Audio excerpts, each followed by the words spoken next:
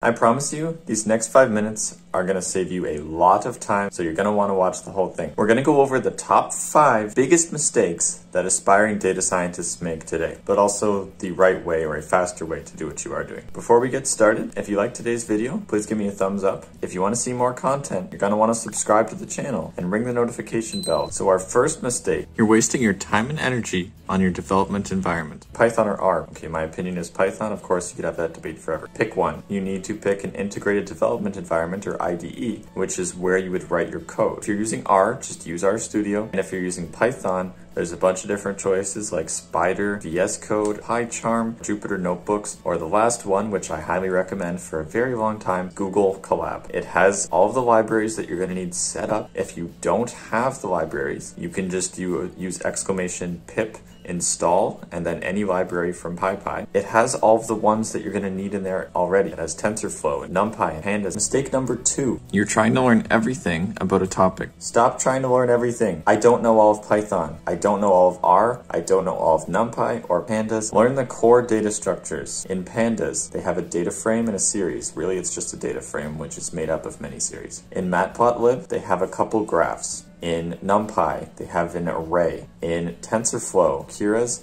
they have a sequential model, okay? They have it like a neural network making model. Same with Python itself. Let me tell you a quick story.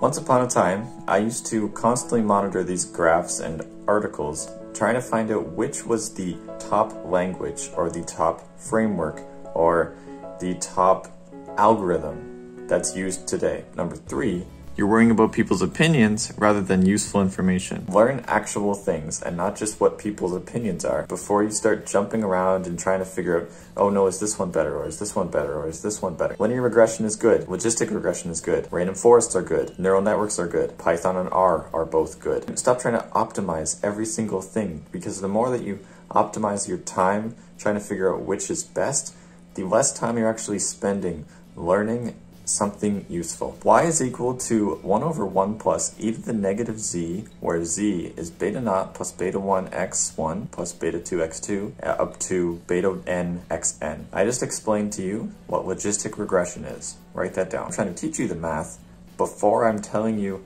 what it is actually good for and what it's trying to do. Number 4, you're learning how something works before understanding the problem it solves. Figure out what problem something's trying to solve before you look into the means of how it's being done. So this could be for an algorithm, some library, like what is Keras? So you might start by reading all of the Keras functions, but unless you figure out what it's trying to solve, which is really the problem of making neural networks simply, then the functions aren't going to make sense to you. But once you take a little bit of time to understand what it's trying to do, it'll start making sense. Number 5, you think that SQL and Spark is only for big data engineers. You think that SQL and Spark is only for people learning big data. Let me give you a secret. Every data scientist will at one point be a big data engineer. We like to characterize these things into different roles, where you get hired as a big data specialist, and then that person would then talk to the data scientist. They're often the very same person, regardless of what your title is. Your data's too big to fit into Pandas.